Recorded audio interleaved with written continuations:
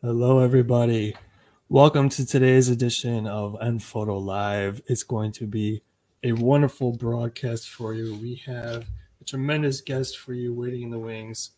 But before we get to that, I have to remind our audience about our wonderful promotion that we have going on right now, all about mini sessions. Here we are in the middle of September, just about to get to the fall season officially, though we all feel it with school getting back up and going.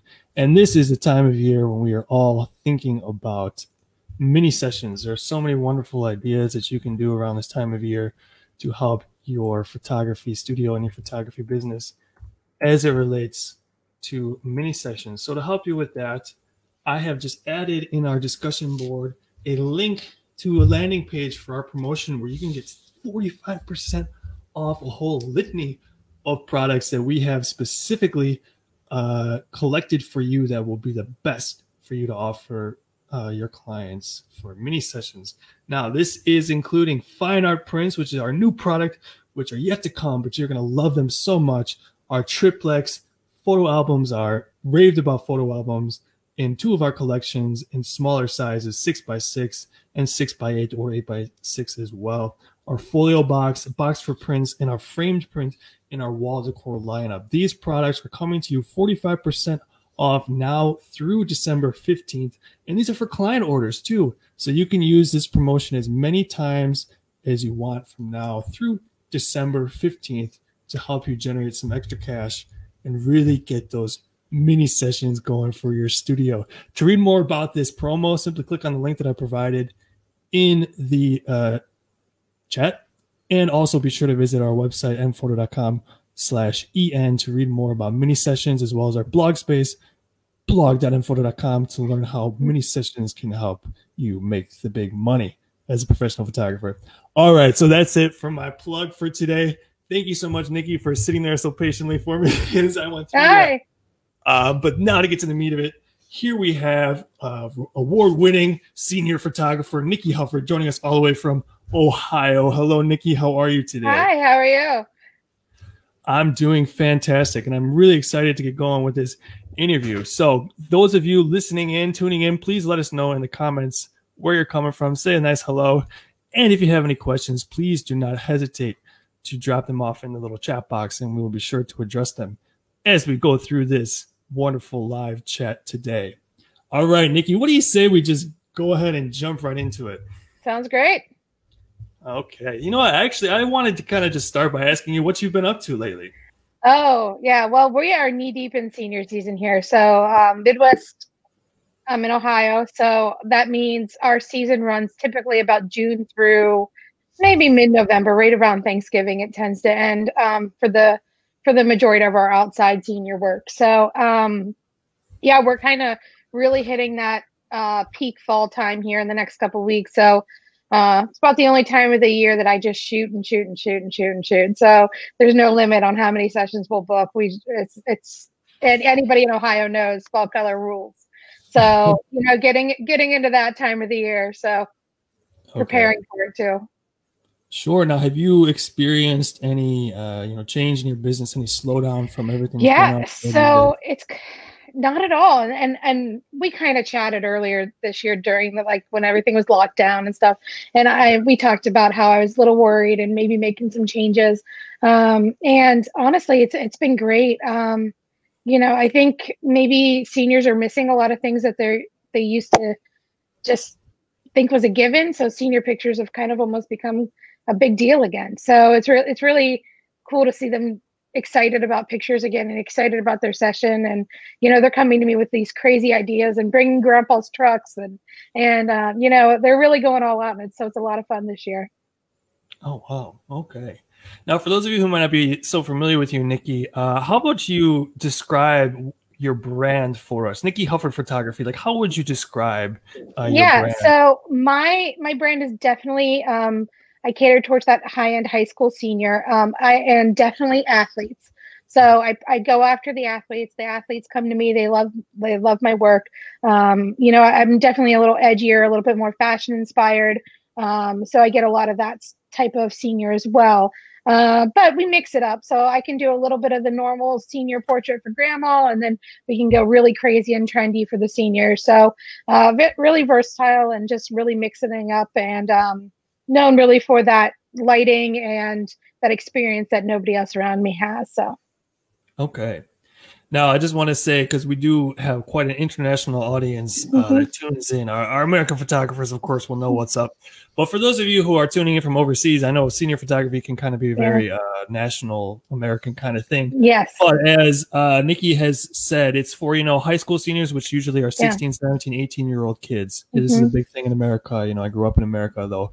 That time of year, that time in their life, they get these special portraits done. When I was that age, it wasn't so special. But now it's really blown up. But if you're listening to us abroad and you're not really so sure what seniors are, just think of them like portraits. I mean, you could use anything that Nicki is going to tell us today. Well, my tongue is tied.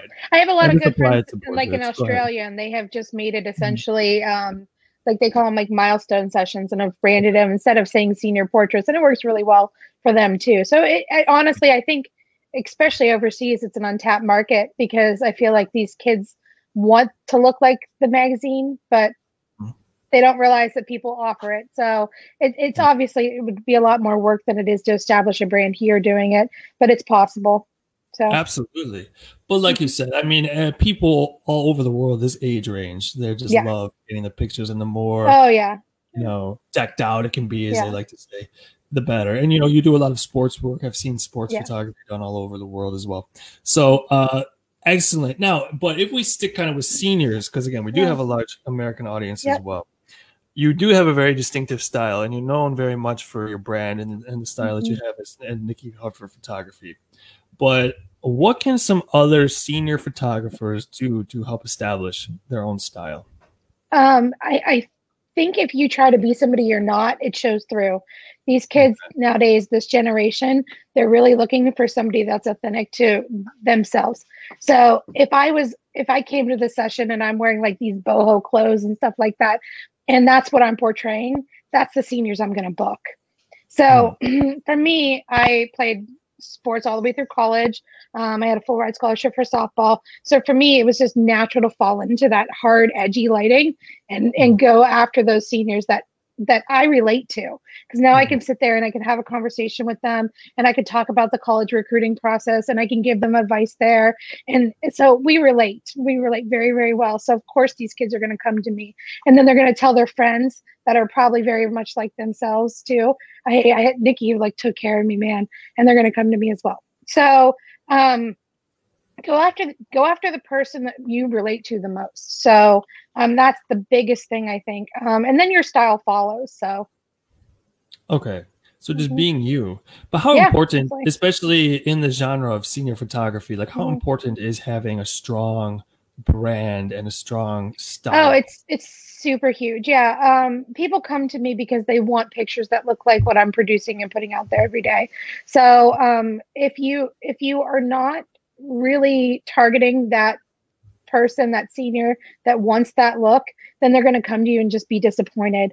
I actually just talked to a friend of mine, and we're local competitors the other day, and we were talking about, sometimes we can tell that the senior that booked me should have went to her, or vice versa, because I can tell they're like looking. I'm like, why'd they even come to me, and it goes both ways. So you really have to have that brand, so that way you can pick out that kid that is going to enjoy the experience that you're offering. So it goes down to fonts, it goes down to logo design, everything. So every single piece of my website, every copy on my website, my logo design, I just actually did a huge rebranding with that. It was all picked out to look like, mimic that Nike ad and mimic that Reebok ad, and those big name sports athletic brands, because that's what the kid I want. So font choices matter, colors matter, all of that is really, really important. So okay.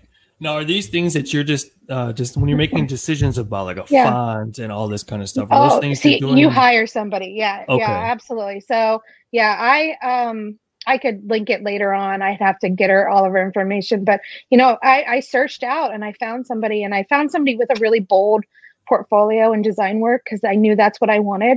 So, and she ran with my ideas, and we hire professional photographers. You know, we're professional photographers. We're hired for our work. Mhm. So I'm not a marketer. So I'm not somebody Okay. that's going to go out and brand a business. So I hired somebody to do that all for me. So best money I ever Okay. spent.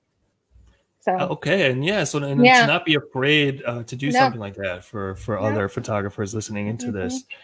Now, a very similar line of thought, Nikki. I want to say this, and I want to mm-hmm, let people know again that you have over 10 years experience in this industry, and mm-hmm. you've been named top 100 senior photographer in the world 5 times, and you are all over every senior photography watch list. Thank So you. you are kind of a big deal, Nikki. Thanks. And I want to then ask you, for the benefit of our audience, is what can aspiring senior photographers do to help kind of achieve a similar success as you have? Um, you just can't be afraid. You got to go out there and try new things, and sometimes that means spending money on things, not necessarily gear or equipment, but renting out a location. You know what I mean? Something maybe that nobody else has ever done before. Like rent out something, and there's always theaters that you could rent out. There's always cool restaurants you could rent out for an hour to shoot in, maybe in the morning hours when they're not busy, or so go out there and take a risk and try something new. Every single year, I challenge myself with at least 3 or 4 different shoots that I know that I want to try to accomplish. And I go all out. I'll spend all year long designing them, or I'll rent this location and we'll drive 4 hours to go shoot there. So, I mean, even with all these like quarantines and lockdowns with COVID, Mhm. I had to pivot some things this year, but we made it work. And, we gave the kids still something that like nobody else was getting. And I think that's really, really important. But that also goes back towards when I'm getting judged for these competitions and things like that, when I'm shooting in these rooms and or these buildings and things that aren't that typical down the street senior picture, they're going to get noticed more. So you're going to Mhm. get more notice in the industry from your peers. You're going to get more notice from your seniors as well. Okay.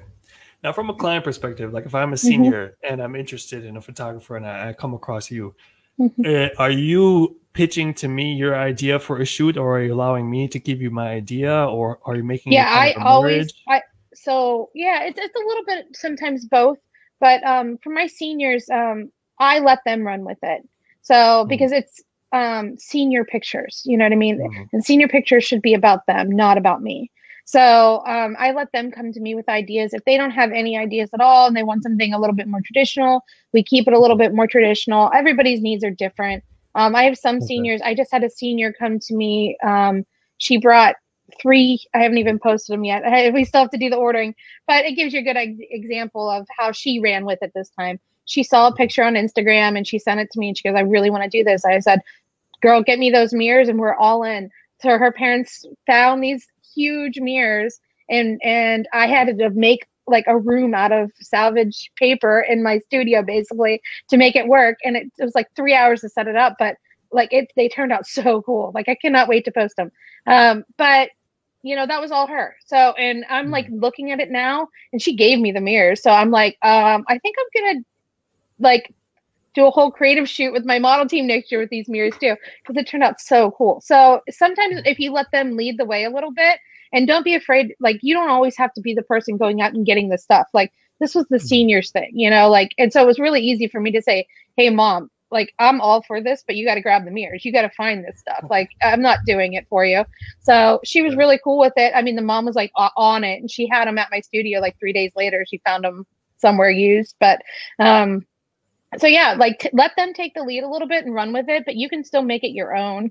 So I shot it completely different than the picture she originally showed me. So it's still my style, it was still my look, but it incorporated some of her idea too. So Okay.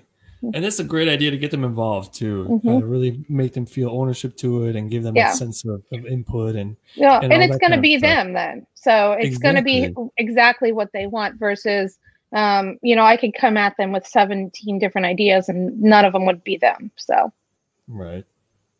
It's such a great idea. mm-hmm. Having said that, though, do you see that there's kind of a common motif or a common kind of uh, thing that your clientele are asking for? Like, do you often do kind of more cityscapes? Is it more in Yeah, the so nature? Is it more like the thing I what? love to do is mix it up. So I go by I all my senior packages are done by outfits. So like I have a 3 outfit, a 5 outfit, and then an unlimited outfit collection that they could purchase for their sessions. So if it's 5 outfits, maybe I'll do, if they're more country, I'll do 3 in the like long grass and parks and pretty flowers. But then I'm always going to push them for 1 or 2 and say, listen, you don't need 5 outfits all in green grass, like let's go and do a couple urban ones too. And it's vice versa as well. So if they're definitely more urban, I'm still going to try to push them into that 1 outfit, like maybe a little bit more flowers or green grass or, something a little bit more naturey, because honestly, it just gives you more variety. I also change up the lighting. I have a lot of people that are always like, oh my gosh, you use these lights every single shoot, every single outfit, da da da. And I'm like, no, I shoot natural light a lot too. So because I can do it. So why not give them multiple different looks? So it doesn't just have to be about the location changing. You could also totally change the mood by just changing their clothes, changing your lighting up, changing your lens up. I'll shoot most senior sessions with 4 or 5 lenses. So because each lens is going to give them a totally different look too. So that's how you sell more pictures. So the more variety you can create in your images, the more you are going to sell. So yeah, that's a great point. And do you have different like packages that you offer, or is it kind of a one option for everybody? How do you so no, I keep it really, really simple. And we kind of talked earlier this year about this a little bit, but when everything with COVID happened and everything, I knew I needed to make my product line really, really, really simple, because I wasn't exactly sure what I was going to be able to offer this year. I wasn't sure if there was going to be delays on products. And I talked to you guys and you were like, no, we're still producing. So I switched all my packages to digital files in one of your albums. So that's what they get. So I made it really simple. Now they can add on, and a lot of them add canvases and wall art and things like that. But my base collections are all just either an album or in a certain amount of digital files. So it's worked really, really, really well this year. The parents are totally digging the albums. They love the presentation of them. When you guys started doing the folio boxes, I let them choose between an album or a folio box. So no price difference. I just said either a 5x7 album box or an 8x8 album, or a 8x10 folio box, or a 10x10 album. They could pick between the two. And it's 50-50. They go back and forth, but they feel like they still have a little bit of a choice, I feel like. And it's really, really working well. So. Okay. We'll get into some more discussion about print products a little bit later. Yeah. Before that, we're going to get into some kind of marketing questions. But before even that, still, I remember I read something, or like you said, we were talking earlier in the year, and you had told me that you used to be a wedding photographer. Like you started photography as a wedding photographer. Yep. And so I wanted to ask you, like, how does that market, the wedding photography market, kind of compare or contrast to the senior photography market? Yeah, and it's so funny because I didn't notice it. My husband does, and my husband runs a business with me. But I kind of this year went with my print collections with my seniors. It's almost kind of like I was doing with my weddings. I simplified it all. Digital files, album, walk out the door, So I kind of went that route almost. So they're almost identical to what I used to be doing with my weddings. Now, weddings was a lot more upfront, whereas my seniors, I have a low booking fee. You come in and you order, and it's a lot, that's where I make my money, not so much the shooting fee. But it's still the same premises kind of. So albums are big in both worlds. Obviously, there's a debate about the digital files. I feel like in this generation, most of the kids that are getting married are my seniors from a few years ago, and digital files were really important then, and they're only triple as important now. So I feel like I get a lot of people that book me just because I'm offering them. So, I think you gotta, as long as you're educating your client on how to where to print, what to order from you, what the digital files are great for, and things like that, I think it's almost like a given. You got to be offering those to your clients at the right pricing. You got to make money off of them, obviously, but yeah. Okay. Well, let's go there since we're kind of there, and I'll probably forget, to be honest.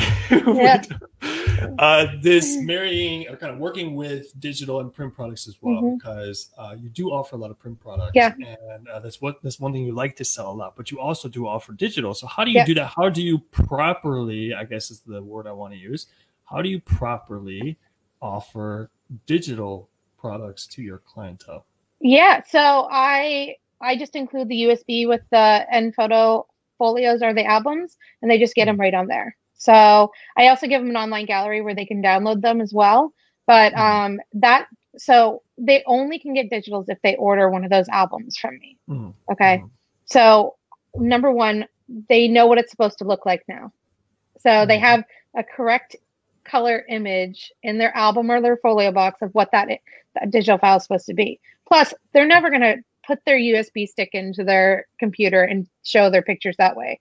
They're going to open up their folio box and they're going to go, oh my gosh, look at these amazing pictures. So I'm still controlling my quality. Okay. But they're also still getting that item that they think they need. Okay. Which is the digital files.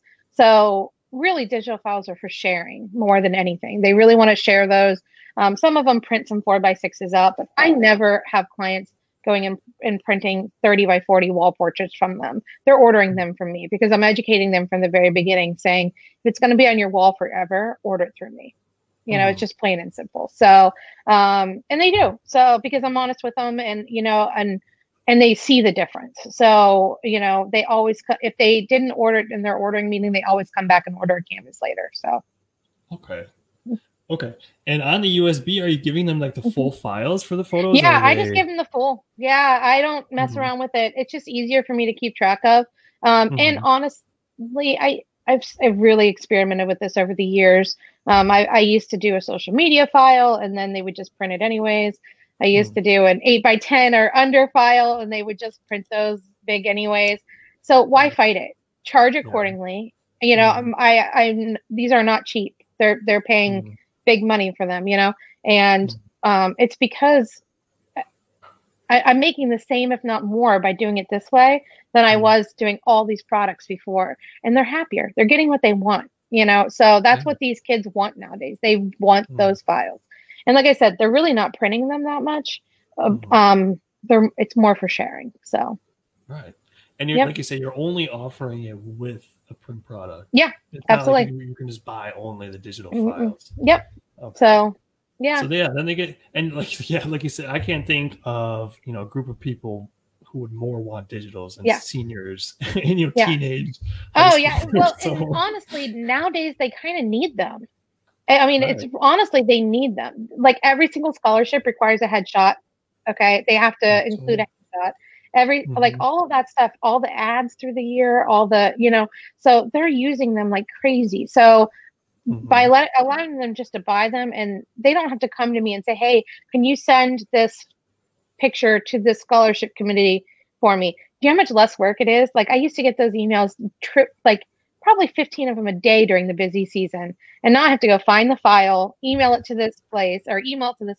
So now I'm charging for the digitals accordingly, and I don't get any of that extra work either. So. Right.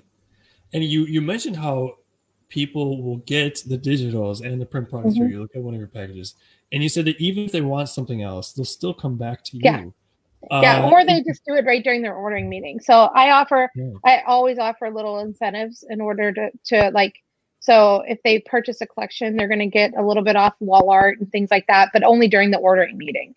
So if they know they want wall art, they're always going to buy it during that because it's kind of like almost like a build your own collection. So I have the really basic stuff, but then, you know, if I have somebody to add 4 pieces of wall art, I'm going to give them a discount on those pieces of wall art. Okay. Yeah. You know, a lot of photographers, though, they fear that if they get, especially like full-res images, if they give them that on a digital, then the clients will never see them again. Do you think that, you know... I've been paid enough that I don't care. Okay. Yeah, that's the key. I think people are so leery of charging what digital files are worth.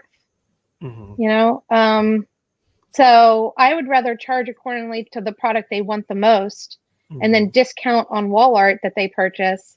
And I'm still making more than, you know, so just, you have to charge what the digital files are worth. If you want to make $2,000-$3,000 a senior and you're pushing digital files, that product should be that high, you know? So.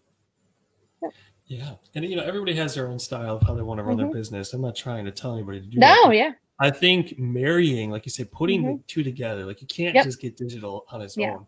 If you're somebody who wants to be selling print, you know, that's another way. That's another way to go about it. Okay. I want to jump back to your... it's worked to me. This is my first year.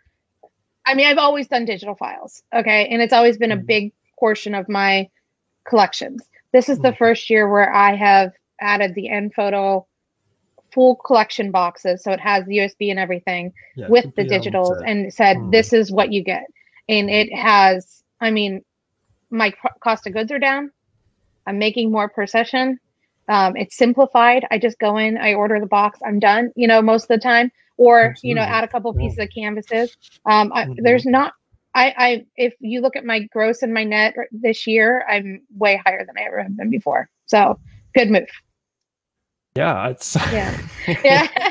It sounds like it. Yeah. And this product that Nicki keeps referring to all those in the audience is known as our complete album set. She's using the album variation where, again, you can get a USB included with the print product and then all packaged nicely in a nice box. We also offer products like these that feature a Dreambook 4K, our state-of-the-art photo book that uses 4K printing, and also a Photo Book Pro, so you can get all those bundled together. And we have many other options. Even the folio box can be ordered with the USB as well. So we have many options of products that can offer you both digital and print all in one. And I put a link to our website in the chat, so feel free to visit that and check out our other options that can give you the best of both worlds here. Because it also then, when you do it this way, like you've done it, Nicki, like you said, you're not putting your head in the sand, but instead you're taking ownership of the digital, because that's not going anywhere.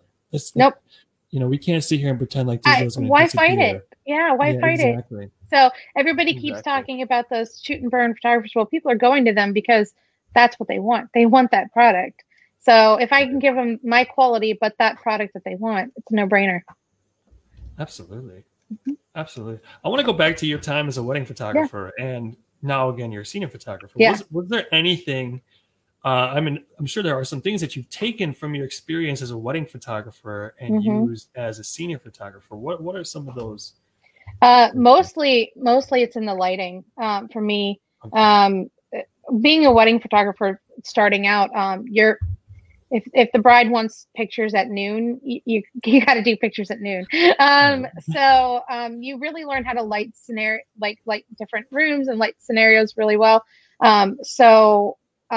I actually have, because that's the world I grew up in essentially as a photographer, I shoot all my sessions like midday.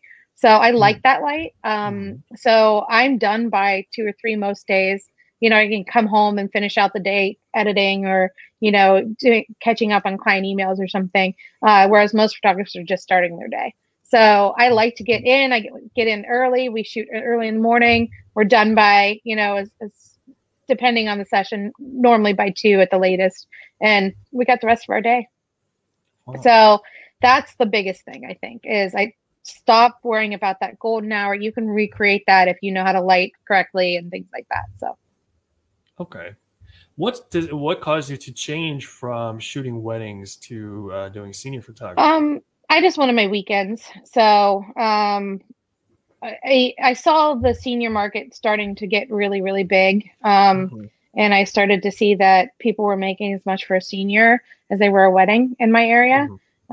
So if not more, honestly. So, it was kind of a no-brainer for me. I was like, wait, I could work a couple days a week and edit a quarter of the pictures and produce work that I really love versus crazy hectic wedding days and then trying to catch up on all that editing so yeah, for me it just worked out better. It gave me a little bit more freedom with my family on the weekends and allowed me to kind of create that schedule that I really wanted, that almost 9 to 5 schedule.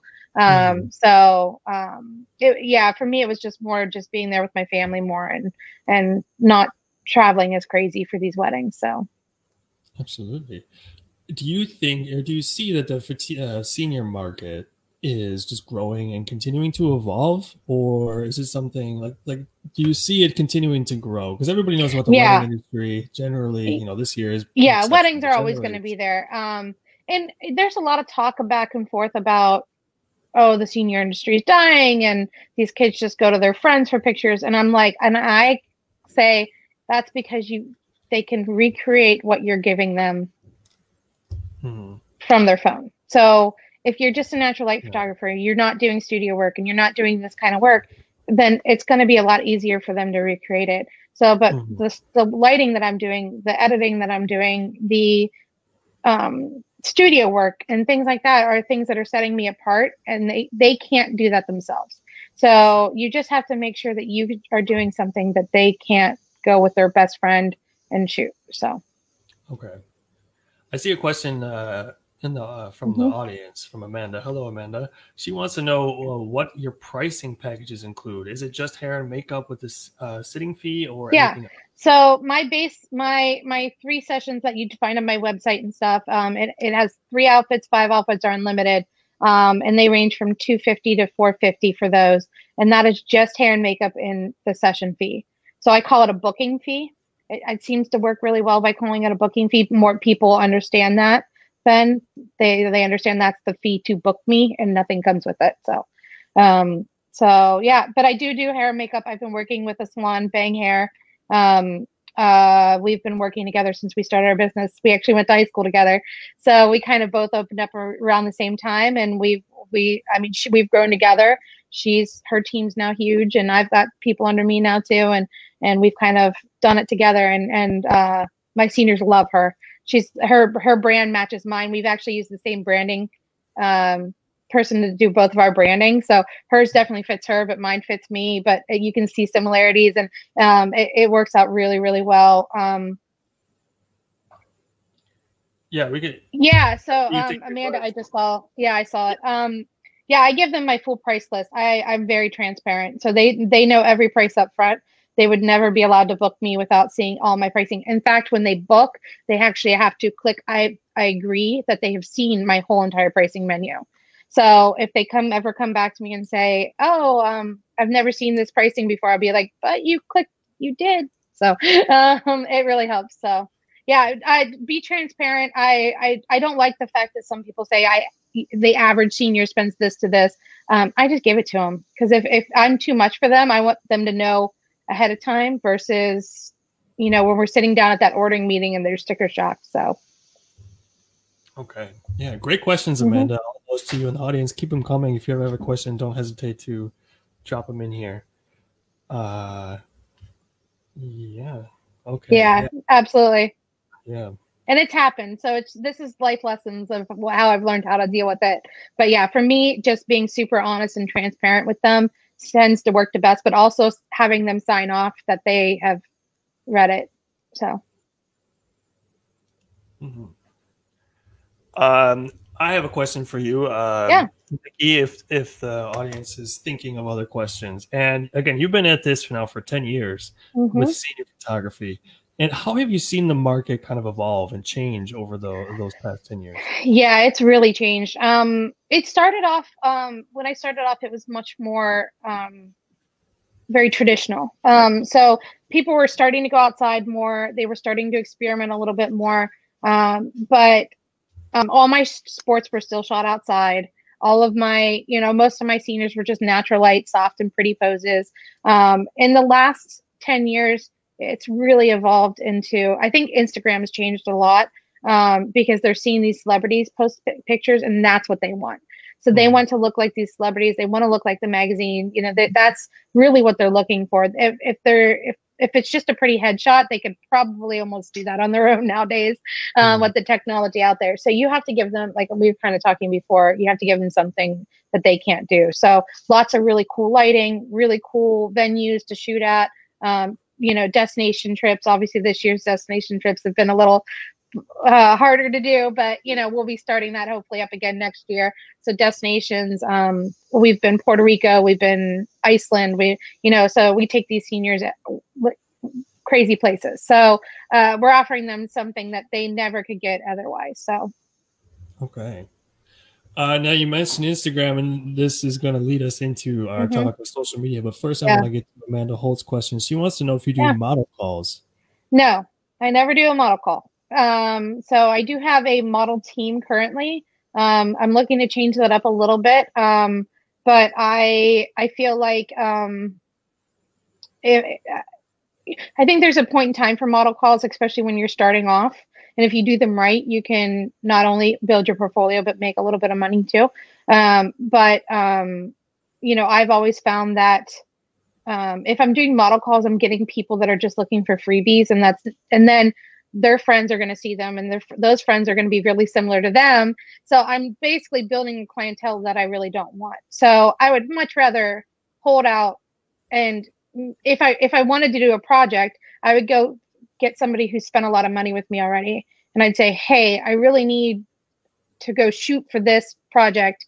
Would you come and model for me? So I'd rather give a paying client that freebie experience, because they're going to go and tell their friends that, and most likely their friends would also be willing to spend money with me as well. So you know, you want to build that model of that client target versus just somebody online. So That's a great idea. Yeah. So what do you think the best advertising resource is? I'm a huge believer, and we're going to get into this a little bit, but I do a lot of Facebook marketing. I do some Google ads, Facebook ads. So that obviously ties into Instagram and all that as well. My seniors are all online. So if I sent them something in the mail, they would look at me and probably just throw it away. You know, the parents would, you know, I don't think mail marketing, it works for some, but in my market, it doesn't work at all. So mine's all just strategic Instagram ads, Facebook ads, social media ads, that kind of thing. So.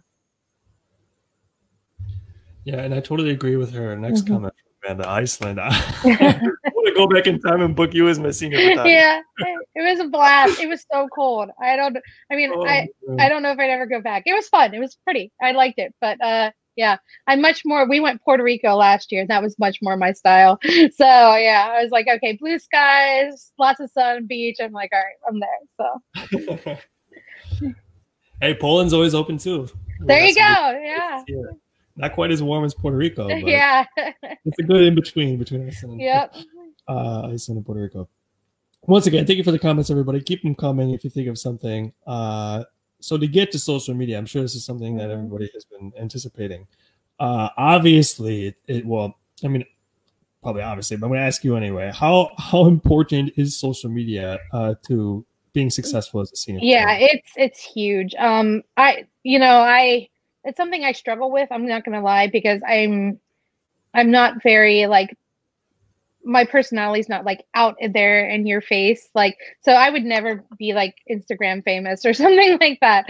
So for me to do it, it's more just posting my images, consistently posting, really using that form to show off the best work, show off my clients, allow my clients to be tagged in those images, share those images, tag me back in posting, and, just building that relationship with them online, I think is really, really big.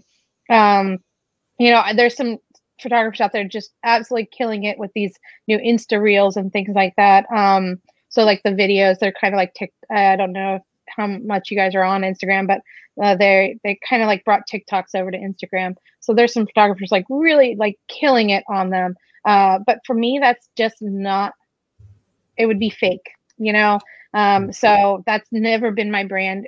My brand is more just posting really good quality content and using strategic ads, and it works. So if your branding is more like you're in front of the camera a lot with your people and stuff like that, go for it, do it. It works really, really well for a lot of people.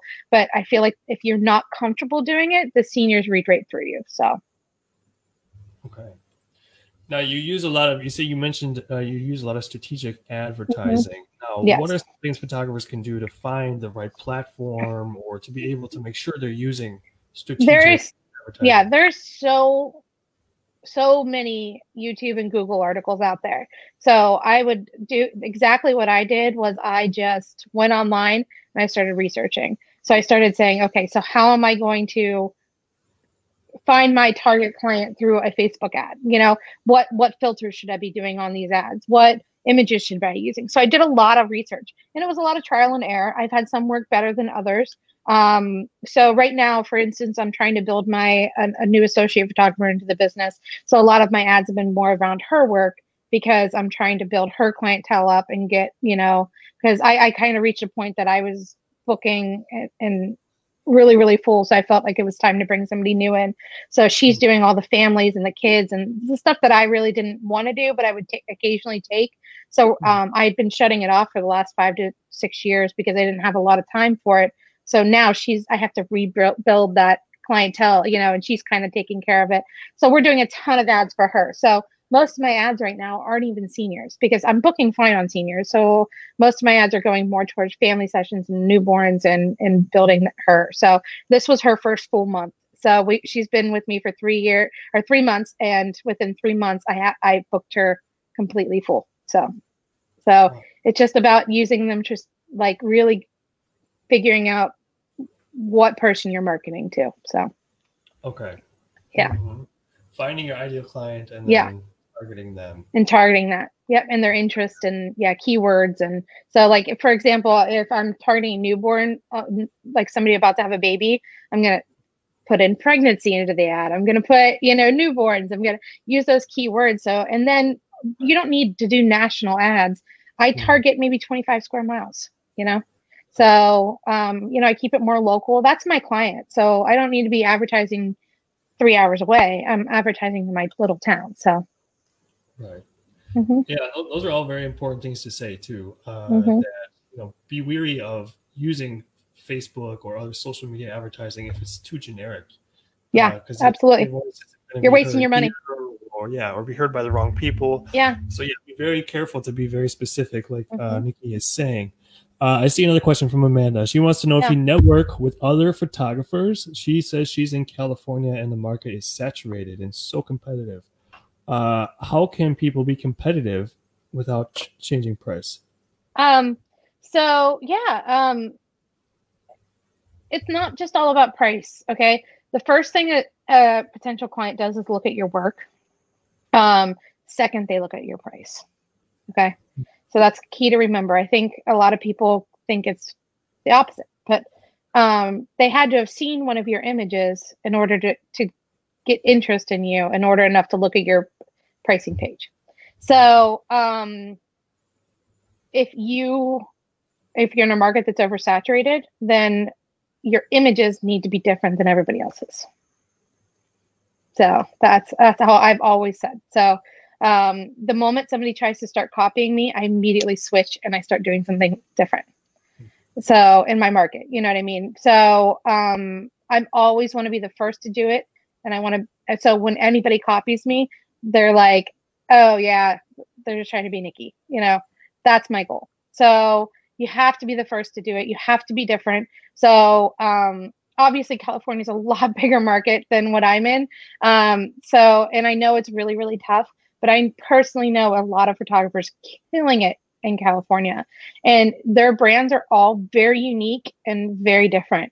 And so if you really, really want to do well in a big market like that, you have to create a brand story that's different from everybody else. Okay. Thank you again for the question, Amanda.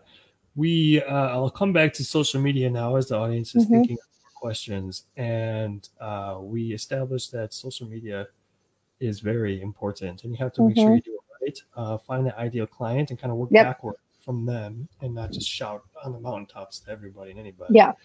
There are so many social media platforms out there nowadays. Do you think that any of them are maybe more important than others, or should kind of all of them be given equal attention? Yeah, I think you kind of need to touch them all a little bit. So my big three are Instagram, Twitter, and Facebook. Facebook, I target more the moms. Instagram's more the kids. Twitter just kind of, I'm active on there, but all I'm doing is basically throwing whatever I post on Instagram onto Twitter. So it's basically just a carbon copy, but I'm still active. So I'm still, getting rank there and everything. TikTok for me is something I'm slowly trying. Still, like I said, how the videos are a little harder for me, I'm much better at just writing a story down on paper and putting it out there versus actually sitting on video and telling it. So it's a little harder for me. And it's a little harder for me to be really genuine with the kids. I think when I'm in front of a camera versus just writing it. So TikTok's a challenge, but I'm trying, and it's definitely, you've got to be there. You at least have to be there. I mean, my daughter's 13, and I mean, she spends I think her and her friends spend half their day on TikTok. So But TikTok, you can't just go and say like on TikTok, here's a session that I just did. It needs to be something fun and catchy, and it needs to be behind the scenes videos and things like that. And so, you know, it takes a little bit of planning to really execute that end of it a little bit more. So. Mm-hmm. And if it comes to a point where you find yourself needing to do something that you're not so familiar with or so comfortable, that's a good time to reach out to somebody else, isn't it? Like you mentioned before, with the market, you have a marketer to help you, you know, with the branding and stuff like that. Yeah. So I actually have a lot of my seniors, and I have some senior clients. Well, not senior clients, but like model team members. So like, I take my model team kids from 8th grade through senior year. So I've have some kids that have been with me for 4 or 5 years, and I've known their family now for 3 seniors, you know, and they're the third kid of the family that's been with me that long. So, you know, some of these kids, like, I mean, I'll go have a beer with mom and dad, like after the session, we know each other so well. So I would just give them my TikTok login. So, and I'm like, hey, I'm like, go ahead and post something if you want. Like, so because it's not genuine for me, like, and I don't make them very well, but they know exactly how to do it. So, so like on shoot days and stuff, I'll like, there's a few of them that I'll just be like, hey, like, you're in charge of TikToks today. Like, you know, and they're like, sweet, they love it. So, it's kind of, you know, the same thing as what you were saying, like hiring somebody, maybe, you know, bring in an intern that's younger and let them do it, or have your as my 13-year-old daughter walks through the room, have your 13-year-old daughter do them. So, you know, I always approve that stuff through her. So don't be afraid to ask your kids too. They'll be real honest with you. I'll get the look and it says, Mom, that's so not cool. So, and she'll, you know, keep me in line about what I need to be doing as far as social media stuff. So. And I think that's great. I mean, that's the audience that you're trying to target. Who's going to know better than absolutely themselves, right? Yep. And so I just ask them. Yeah. The generation gap is a real thing. Yep. Oh, and especially nowadays. My God. I mean, I started this so early. I was in my early 20s. So I always felt like back then I was like, no, it was so easy. And every year I'm like, it gets harder and harder to keep up with what's trending and stuff. So yeah, I just ask them. I let them run it. So works well. I mean, I found out way later than I should have what TikTok even was. Like, I was just, somebody showed it to me once, and I was like, "What is it?" Oh, it's been around forever. I'm like, "Oh, I didn't know." I started mine during when we were in complete lockdown here. That's when I started my TikTok. So we were basically like just making funny videos at home a little bit, and so that was kind of my like starter. You know, it was a great time to learn it. So, but yeah, ask your kids' friends. They're so into it. They'll sit you down. They'll give you a crash course. So they'll tell you how to do it. Absolutely. And I wanted to ask you, because senior photography is an interesting dynamic, because you're going to be taking the pictures of the senior, the 17-year-old, 18-year-old. But of course, their parents are still a very big influence on them. Yeah. So when you're marketing, are you marketing more to the client as in the senior, or to the parent, or how do you kind of go about that dynamic? Yeah, and this is the funny thing. I you know what, I say the exact same thing with weddings too, and newborns and everything else. You're always marketing to multiple people when you are working with a client. So for example, for seniors, I'm looking at mom and dad, and I actually say mom and dad. It's almost like 2 totally different people there. Okay. Because they have different things that they want too. And then you also have the senior, and then you have the senior's friends. And the senior's friends are just as important. So, so I start with mom and dad first. So that's my Facebook marketing. So a lot of times on Facebook, I will post pictures that I would never post on Instagram. It's more the cheesy smiling pictures. It's more the traditional senior pictures, you know, and they would do horribly on Instagram, but they do great on Facebook. So, and those are the kind of ads that I'm doing. I'm also doing ads on Facebook for my sports images. So if I have a really cool football player that I just photographed or something like that, like I'll do an ad with his pictures. So because mom and dad, so I got mom with the smiles, I got dad with the sports. Okay. So I will actually target just the male clients, like in the age group on Facebook with the sports stuff, you know, and then I will go on Instagram, and that'll be my really fashion trendy images. So But I mix it up a little bit on Instagram because the girls like to see some smiley ones occasionally and more naturey. So like it's definitely strategic. Like every post I have, like if I feel like I've been posting a lot of sports images, then I mix it up and I'll post some really smiley, like bright natural light images for a couple posts, and then I'll post some studio images. And then, so, you want to show them that, listen, I can photograph this all. Like I can make everybody happy. So I can make dad happy with the sports. I can make mom happy with the smiley, pretty images. I can make the senior happy with the super trendy ones. And then the friends are seeing the super trendy ones on Instagram, and that's what they want. So it's full circle. So. And I'm so happy that you're breaking it down for us, because it's true what you said, that any photography genre is, you're marketing to multiple people. But with seniors, I can't think of a more like, they're equally important, but they're so different. Like what the kids like is not going to be what the parents like, and vice versa. Yeah. Like, oh, it is. But you can use that to sell more images though too.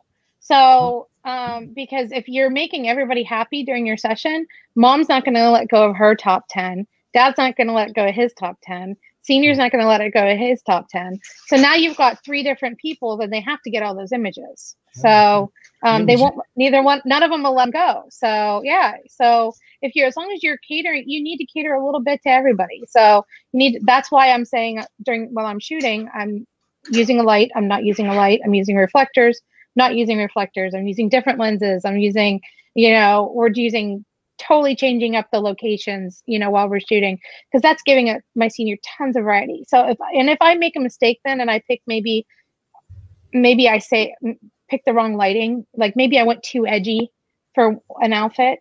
Okay. We're going to have 2 totally different other scenarios that most likely I've nailed it at least one.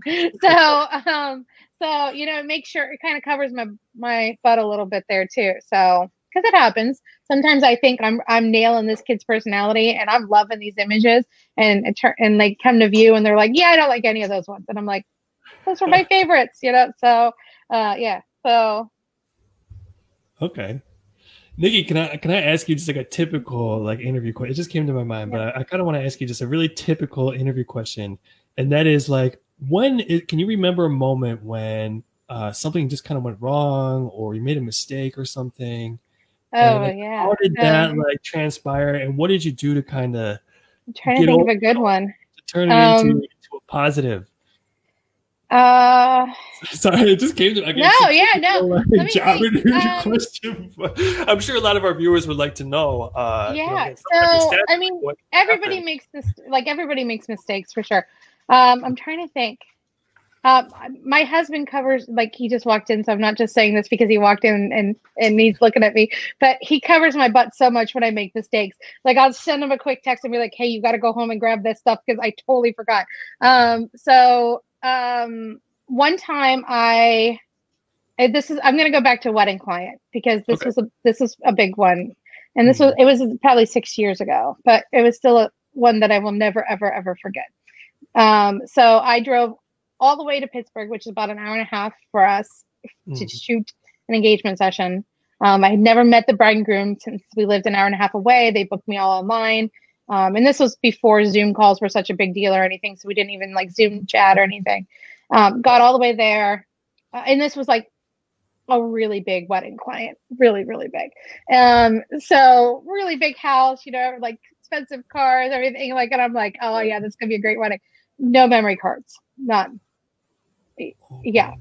So I got everything out and I'm like starting to shoot, and I'm looking and I'm like, I don't have a memory card and I don't have it in my bag. I've got nothing. So the groom went in and pulled 3 cameras out of the house. It was like, do any of these cards work? And I was like, oh my God, yeah, this one works.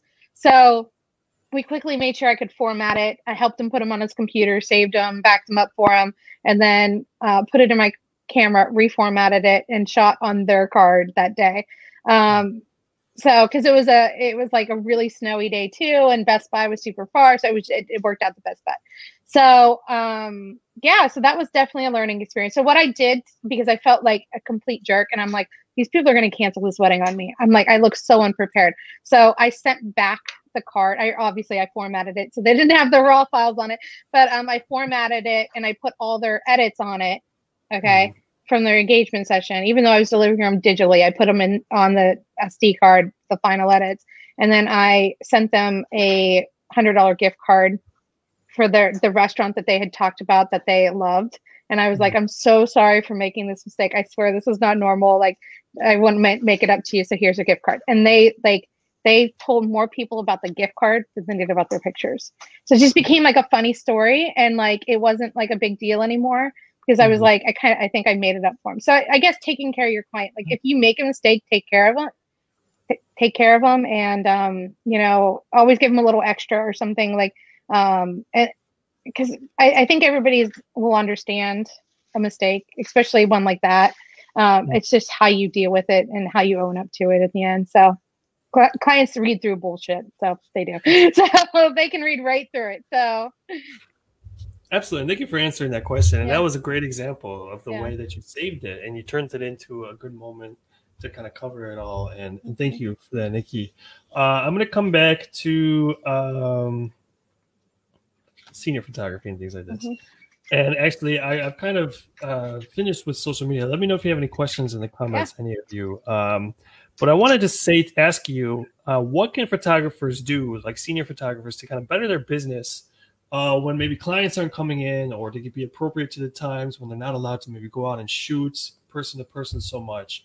What are some things that photographers can still do, senior photographers, to improve their business? So like off season, kind of. Yeah, or if we find ourselves in another kind of or another or something like this. I used my off season to really fine tune my marketing for this year. I really touched base with a lot of clients during that time. I would go back through my clients that I knew who had kids coming up for the next year, and I would say, hey, like, I know you have a senior graduating next year, so why don't we get you on the list? So what I did this year, at least, was I created a priority booking list. So, because I really didn't know how this year was going to go. So my thought originally was I'm going to have to take about 50% less clients, because I was thinking, if they limit contact and do contact tracing and stuff, and I can shoot only one a week all season, you know what I mean? Like that was like the worst case scenario. So I did a 2021 senior priority booking list and I put it out there. They weren't allowed to pick their dates or anything. They just paid their booking fee and it guaranteed them a spot on my calendar. I sold that out within 3 weeks. So I stopped taking any additional bookings then because I really didn't know what was going to go on. So I didn't open up my calendar again until after I allowed those kids to pick their date. And then I opened my calendar back up when I started to see, okay, I think we're going to open up full on. It's going to be okay. So yeah, the priority booking list really, really worked well. I'm considering doing it again this year just because of how well it booked. And it's really hard for those kids. They want to make sure they have a spot on your calendar, but they don't want to pick out a date like 6 months in advance, So, so I'm thinking about doing that again in like January and just doing a priority booking list again and saying they don't really have to pick their date until May. So, yeah, that's a really good idea. Like the urgency, kind of that tactic. Yeah. I love marketing. I'm a marketer, but sometimes I don't like it because the way you have to talk about it. But the urgency and using that tactic, it really is effective. But it is. And I think honestly, when I said, listen, I might not be able to shoot a full summer, like it got people moving, like I was being honest with them. We had no idea what was going to happen. So, and those seniors still booked their sessions whenever they wanted it. And I let them book first and it worked out really, really well. So yeah, I'm probably going to do something similar again, and not even just so much for the urgency of it. It was almost, my clients love the fact that they were not locking in a date, but locking in a spot with me. You know what I mean? So, they knew once like May hit, they could pick whatever date they wanted. They would have first dibs still, and everything. And, so there wasn't going to be like a mad rush for dates or anything like that. But they also they were able to see what their schedule was going to be like this summer a little bit more. Because how many times, I'm typically booked out about 6 months in advance. So it's really hard sometimes to know what you're doing 6 months from now. So it was nice for me. I was able to get a little bit more of my summer schedule set before I opened up my calendar. And I think it was really great for my clients too. So. Absolutely. And I'm just kind of quickly running through my head. Like most of these hire, you know, when you go flying, for example, Yeah. that's one of the major perks. If you're like a Yeah. club member, that you get you get to Yeah. choose where you want to sit. You get to do it first. Absolutely. You have dibs. Like this idea of priority, having first shots, and also somewhat of a sense of urgency in the Yeah. sense now is your time to do it, or you're gonna have Yep. to be stuck with everybody else. It's super effective. It kind of goes back to what you say about how you write everything down too for your pricing list and everything. So just get it Yeah. out there, because we all have Yep. that voice in our head like, oh, you know, and I'll do it, you know, later. But when you Yeah. put it out there, like now is the time. Yeah. And well, It's I think all you collecting can emails helps with that kind of thing too. I do a ton of email collecting through my website. So like right now I have like like essentially a newsletter set up just for the class of 2022 seniors. So if you go through my Instagram links, you'll see class of 2022 model team info. And so I probably have 300 or 400 kids' emails already logged into that. So when I open up my calendar for next year, I can direct market right to those kids that have been giving me their emails. And so they're going to get first dibs at anything because they've signed up for it. So email marketing is huge too. Like I feel like email marketing is the old paper mail marketing. So it's a great way to kind of still stay in contact with your clientele. And, you know, there's something to be said about having 5,000 plus people's emails, you know, that you can at any point in time just drop one email to all of them and be done, you know, and you've done your marketing. So I see a question. Nadine, Yeah. Nicki, if you don't mind for a second, Nadine, don't worry, we're getting to your question. Yeah, okay. I just kind of wanted to tie a bow onto this topic because Okay. you're talking about I'm like squirrel. Okay. You're talking about you're sending out emails to your clients, which you mean then are like kids, like 18, 17. Yeah, kids and parents. Yeah. So I have different ones. So yeah, I have different ones for like different age groups. So the way I use PhotoBiz for my website, and all their email marketing's right in there as well. So I can create different forms that have people fill out, and it kind of puts them into little subcategories. So at any point in time, I could come in there and just send an email to just the kids or just the parents, or I could send them to both. So you know, whoever they're signing up under, you know, I have one that comes from Instagram, and that's all kids, you know, and then I know that that's the kids' emails, you know, and then, or most likely, you know, and then I have one from Facebook, and I know that's probably more the parents. And so the same way I was doing those Facebook ads and stuff and targeting different people, I'm just doing the exact same thing with my newsletter. So I'm trying to make sure they're in categories, so that way I know who to send what to. So. Okay. Sorry, Nadine, but I brought this back up because I want to just really emphasize, because you're right, how important and how useful and valuable email is. I think that's a perfect comparison that you say that it's like nowadays traditional mail. And though, just to reinforce that, even with senior clients like 18, 17, it's not dead, because sometimes people might go too far. And I'm not speaking to anybody in the audience specifically, but researching the topic, even from just the general business marketing perspective, as you know, as I do for our company, there's a lot of people out there who think, oh, email is past. You just got to go directly to people on Facebook or something. No, email is still extremely valuable. Yeah. Again, with 17, 18-year-old kids.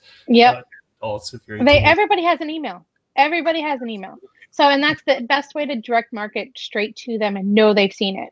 So, and it's cheaper. So I'm paying less per email going out than I am per click on Facebook. So, so, you know, and those are people that have expressed interest in my business.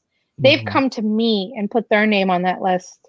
So it's people that I can stay in contact with every single year on, year out. And they are the ones that express interest in me, not the other way around. So.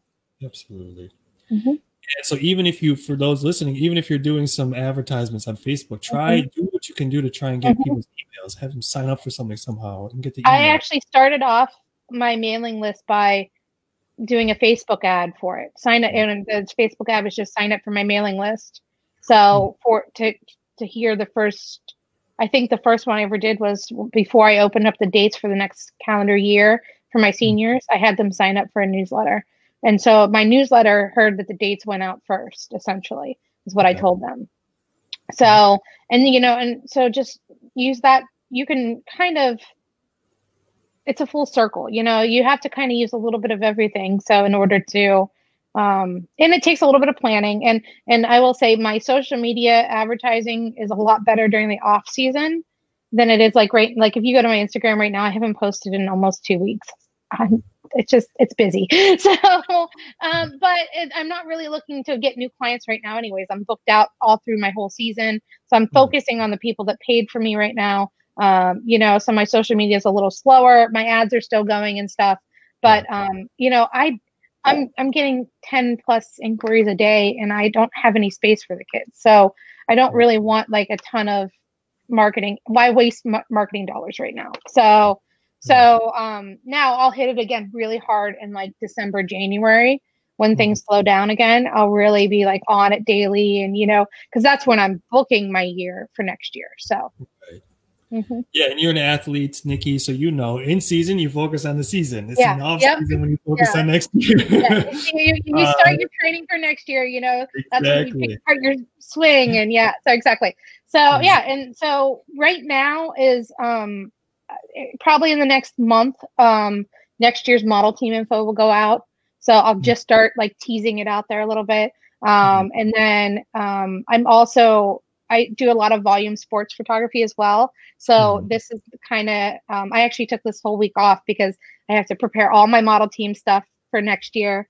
And I have to prepare all of my volume sports business for next year. So this is that week for me to kind of tie all that stuff together and get it ready to go.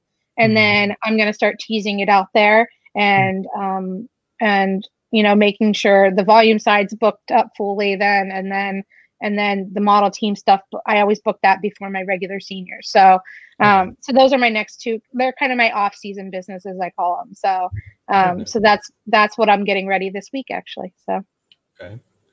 Thank you, Nadine, so much for being so patient. The question from Nadine is, how many sessions do you typically do a week? I will shoot myself. 3 is my happy point. So I like to shoot Tuesday, Wednesday, Thursday. October, which is fall season for me, I will shoot 5 a week. So I will shoot Monday through Friday. So all my ordering meetings then go into the evenings.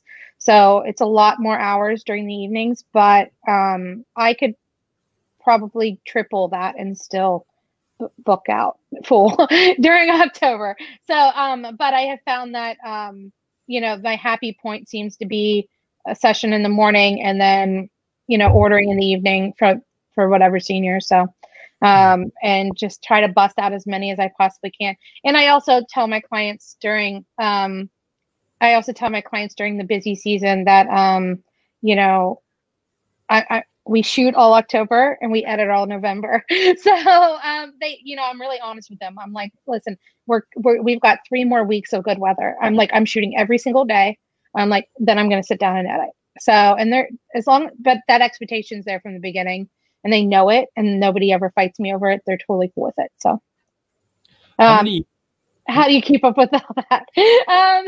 A big team around me, honestly. So yeah, so I will send out my editing. So when I get super busy and I can't keep up, I have no problem. I have an editor that I will use. I have a really good email marketing in place. So from the time somebody books me through and they pay me for their session all the way to when they show up at my door, I don't have to talk to them. I have so much information being auto emailed out to them through my system that, you know, it's just they get everything they need. They don't have a bunch of questions for me. So I'm not doing a lot of that anymore. I'm also have my husband works with the business, so he does all the setup and tear downs of sets and things like that for me. So when I walk in, I'm just ready to shoot. And then, you know, I have another photographer as well that she does a lot of the little basics. She calls and, you know, gets all that stuff ready for me too. So it's a team. It's not just me. So, yeah, and the editor. Yeah, so for me, the thing that takes me the longest time is skin. So the rest of it's super easy. So I just have my editor do skin and then I do the rest. So it still stays really consistent with my style. It seems to work great for me. And then And I only really use it when I get swamped. So I know I can send off a session and just have the skin done. Yeah, but outsource, man. Like you got to outsource. So don't be afraid. It's the same way if I was super busy, I'd have you guys design my album. So, you know, sometimes you got to spend a little to make a little bit more, and you got to find that, you know, fine line of how much can you actually handle. For me, I'm a workaholic. I love to work, so I have no problem, you know, crushing myself a little bit a couple times a year to you know pay for all those fun trips and stuff. So yeah, and we just recently announced a partnership with PickTime, so a way that you can help to automate your designing. If you're somebody like Nicki and just does not have a lot of time, you can, use that service if you already do, or join up with it and find our products in there, and they can help to have you design your albums very quickly, automatically, whole nine. You can check that out on our website as well. We just put news up about that a few days ago. So wow, yeah, you are just always busy, Nicki. But like you said, team effort, we love it. Team efforts. Yep. So once again, photographers, don't hesitate to reach out and ask for help or look for help. Now the editor, Amanda brought up the editor. Is there any was there any secret behind that, or you just really kind of went to try to find an editor, or was it somebody you knew? So I did it during my off season. So like, it's not, if you are looking for an editor right now and you are already knee deep in your editing season, you're going to waste more time trying to find that perfect fit and you'll waste time. So I recommend doing it during your off season, sending out files, sending the same file out to multiple people helps. So, and then whoever did it closest to what you want, that's who you go with. So, and then you just build it into your pricing. So, you know, outsourcing doesn't have to be expensive as long as you build it in. So, yeah, that's an important point to make too. Build it into your pricing, so essentially you're not paying for it. Clients Absolutely. Well, it's the same way you do with your products. You know, you're pricing your product to make profit on it. So price your files the same way. So, and I think, you know, it can't be overstated how nice it is to like save time or relieve some stress from outsourcing something. Oh yeah, yeah. Nobody's a superhero. Nobody can do everything on their own. Exactly. Why would you want to try? So, and these people, like, I can edit skin amazing, okay, but these people, that's all they do. So why not give it to a pro? So, and I can come in and finish toning the image real quick and stuff like that. That takes seconds. Let's be honest. Every photographer knows skin is the hardest thing. So for me, that was my way to give up a little bit of control, but still retain control. Is I come in and I do a kind of a color correction, send it off for the skin to be edited, and then I do my final edit. So I spend maybe, 20, 30 minutes a session editing. So not bad at all. No. Amanda has come to us with a few more questions. When you do the folios, those images are fully edited, right? Yes. Yeah. So nothing goes out of my door without a full edit. I don't do any online galleries where they see images before a full edit, anything. So if it's out there, it's a full edit. So yeah. Okay. How much time does it take you to get it from, coming home from the shoot to being able to publish with a full edit? Yeah. If I'm doing skin and everything, maybe 5 minutes. So I really honestly don't. So I feel like I know that my work has a look to it, and I think a lot of people think it's heavily edited, but I think honestly, if you look at my raw files, they're really close. Okay. So I'm using a lot of lighting, and I'm using a lot of, so like if I want really dark contours, I'm going to shoot my lighting for that. So that saves so much time in your editing if you're shooting in camera for what you want the final result to be. So. Okay. And the other question from Amanda, do you have a specific amount of photos you reveal to the clients? Yeah. I probably overwhelm mine, but it's okay. I do not edit prior to them seeing their images. They see non-edited images at their ordering meeting. So a slight color correct, and that's it. So the reason being is, why would I spend hours and hours of work and pay for an editor to do all the skin work, and then they only order 3 8x10s? So I do not have a minimum order. A client can come to me and literally buy 3 8x10s, and that's fine. Because guess what? I'm going to edit 3 files and send off the 8x10s, and I'm done. Okay. And I'm priced accordingly that if that's all they want, I'm fine. So I think that's a big thing. I think a lot of people get stuck on minimums, whereas if you put the work in after they order, then it really doesn't matter what they order. So you're happy regardless. So I will typically show my clients anywhere from about 50 to 100 images. Most of my clients order between 30 and 50 images total. So I mean, and the 50 is like the high end. They spend a lot of money, and then the 30, and I do have a 15 image package too. So, but I would say most of them end up about 30 images. So, and 30 images are nothing. I mean, that does not take that much time. So, okay. Yep. Nicki, we got to get you back on for another live. Yeah. There's so much more I want to talk about, but I just want to talk. Absolutely. I got to ask you, though, at least one more question so my bosses don't kill me. That's in regard to print products. We were talking a lot about print products. I know you love them. You use them all the time. For the sake of time, let me go right to this one. What are some print products that you find to be very popular for your senior photography clients and their parents and their families? Yeah, so I am slowly switching basically everything over to you guys. And except for my canvases, because we have a canvas company 30 minutes from my house, so I have to kind of stay loyal to them. But everything else, even my prints or everything has started to come through you guys now. So I have found the mounted prints. I found those when I started doing your folio boxes, and my clients pick those up, and they're just wowed by them.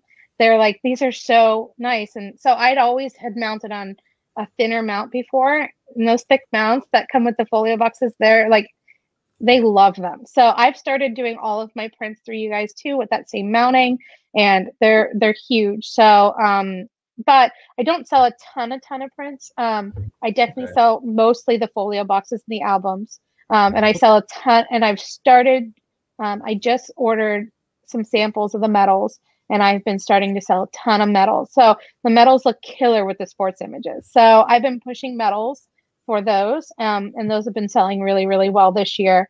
And I'm only about a year with you guys, but I mean, it's been night and day. Like people used to pick up my albums and they'd be like, oh, these are nice. And now they pick them up. They're like, holy crap. It's like they make such an impression on people. So, I'm slowly trying new products and stuff, but, definitely try the medals. When I got to sample the medal, I was super happy with it. It looked really, really good. And then, so yeah, I'm trying, like I said, I'm like, I used a lab for 13 years, and now you're doing all my prints too. So we're happy to hear that. We're happy to have you, Nicki. And how did you find us? Like, how did you come across us? A good friend of mine, Tara Rudy, she's another senior photographer.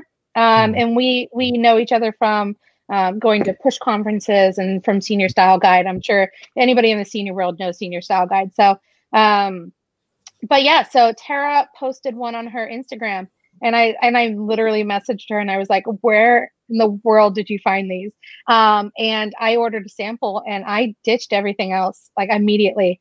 I was like, this is my album line. It was mid senior season. I didn't care.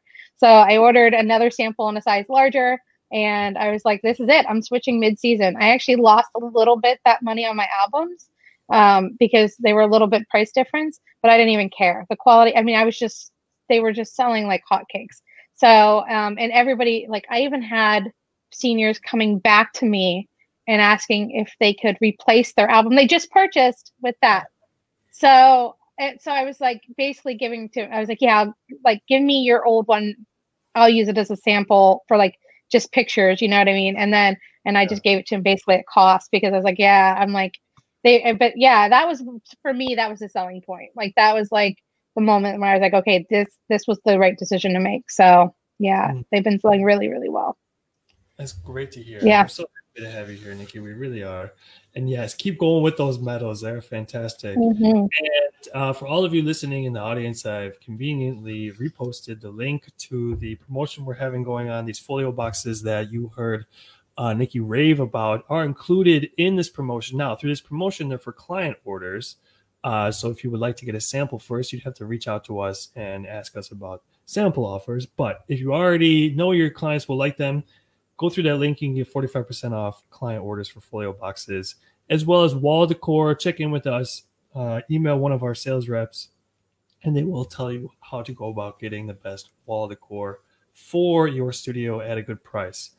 So thank you so much for that, Nicki. As I said, we just got to get you back on another live because we absolutely. all night, and I know that you are very busy, and myself as well, and our audience. So thank you so much for taking the time out of your day to sit here. Yeah, no problem. With us. And again, we are just so fortunate to have you working with us at nPhoto. And if you ever have any other questions or anything, don't hesitate to reach out. Thank you, everybody, for tuning in today. Be sure to keep checking back our nPhoto Lab page, as we will have plenty more content coming your way. Again, do check out the blog at nphoto.com to find out more information about our current mini sessions promo, as well as information about our products and how they can best serve you and your business. That's going to do it for tonight. My name is Eugene Negowiecki with nPhoto, along with Nicki Hufford. Thank you so much for joining us, Nicki. Take care, everybody. Bye-bye now. Bye.